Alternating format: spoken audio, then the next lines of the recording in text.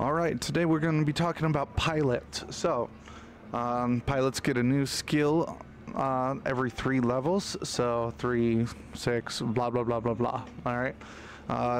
Leadership skills only apply when that pilot with their mech is put in the first slot. Alright. And we're going to go right click to go back, go to pilots.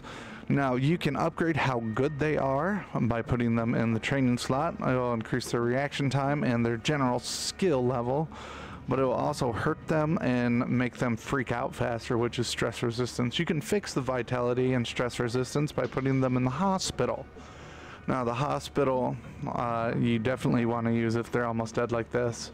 Also, you at a quick glance, if I can find someone with low stress resistance, if you grab them, you can see that they're freaking the frick out. That means that they definitely need to go in the hospital to reduce their stress before you throw them into battle, because when their stress resistance goes crazy, they're going to be running around doing their own thing, and you're going to get frustrated.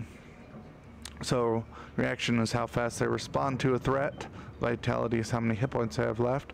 Stress resistance is how quickly they're going to freak out when they're getting overwhelmed.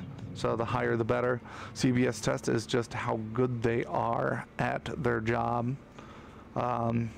So heating, cooling, it affects everything as far as I know of. And then their level's going to be right next to the picture. This guy's level 0. Alright, hope that helps, guys. I'll talk to you later.